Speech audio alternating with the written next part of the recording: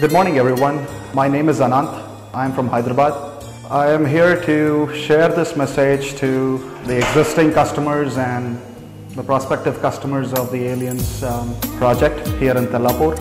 I am very happy to convey that I have finally taken the handover of my flat and all geared up for my housewarming scheduled for tomorrow.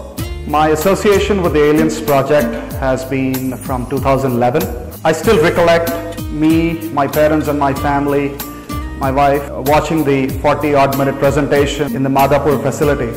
I was looking for my first home. Instantly I knew, obviously the presentation was great in its own ways, but I knew by the end of the presentation that this is the project where I would like to make my small den for my family. And that's where the journey began. Into 2012, all the formalities, and then with a slated handover scheduled for 2013, running into potential delays and some of the challenges that the builder has faced. And that's when I had to rethink about how my dream place for my family, can I leave it in the event of the challenges and some of the struggles that this project has run into. And I made a decision, and I made a very conscious decision, that I will not let any struggle or any challenges dictate the future of my dream home. And that's where some of the discussions with the builder, realistic discussions, and understanding some of the challenges that they are facing and some of the challenges that I have in making my dream home come true. And that's where slowly but surely things worked out, things moved in the right direction, got great support from the builder fraternity and the team from Aliens. Despite their limited resources and challenges, they have helped me make my dream home come true.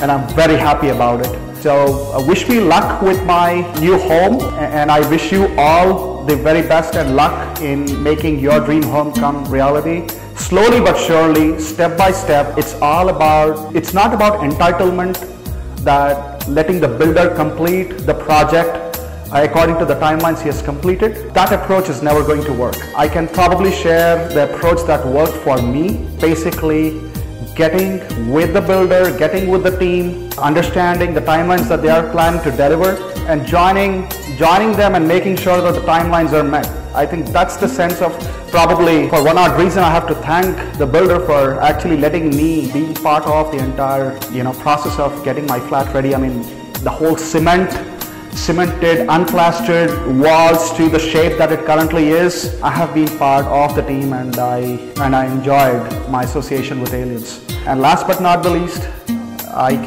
have figured out that all my fellow flat owners, I see that there are a bunch of very great people around me. I've got very excellent neighbors now, and I have found them to be great people, very nice families.